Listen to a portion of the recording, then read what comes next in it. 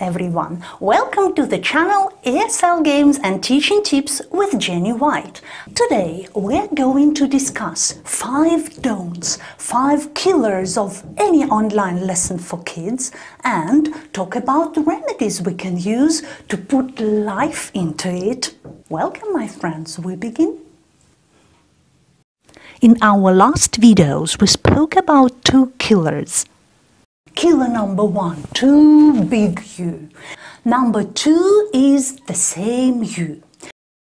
If you haven't watched these videos yet, click on the link in the description box. You will learn why these mistakes are so dangerous and what alternative ways you can use to make your online lesson more engaging.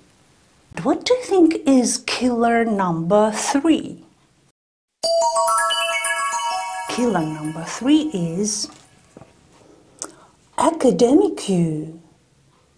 That's what teachers do, trying to please the parents who are watching the online lesson together with the child. So they give a lot of instructions in English.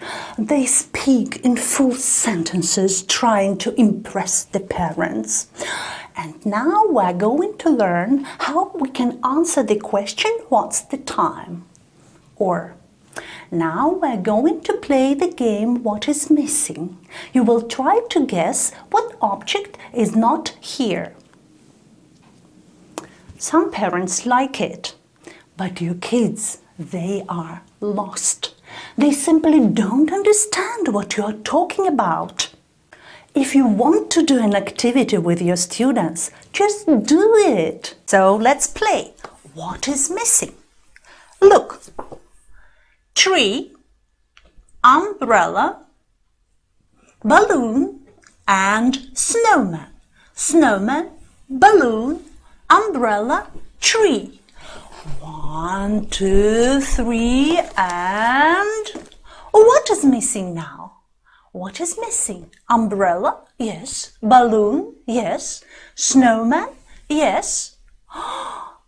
Tree! There is no tree! Right you are! Tree! Ta-da! Here you are! What's the time? Hey! What's the time?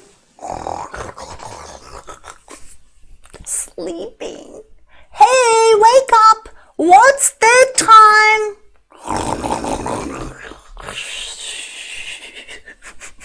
Sleeping. Say together, what's the time? What's the time? Woo!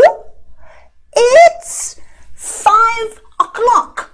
Together, it's 5 o'clock. It's 4 o'clock. It's 3 o'clock.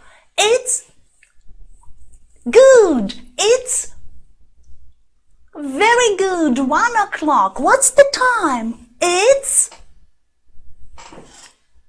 10 o'clock. Fantastic. So remember, U number 3, academic U. No, no, no. More action, less instructions. If you want to know more about engaging activities for kindergarten and primary school kids, then check the link in the description box. You can find my books.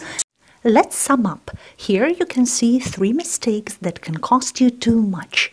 As for lesson killers number 4 and number 5, they will be in our next video. Don't miss it. What mistakes would you add to this list? Share in the comments. And finally, remember, none of these remedies will work by itself. Use all of them because variety is the mother of enjoyment and your online students' success. See you soon on the channel ESL Games and Teaching Tips with Jenny White. Love you!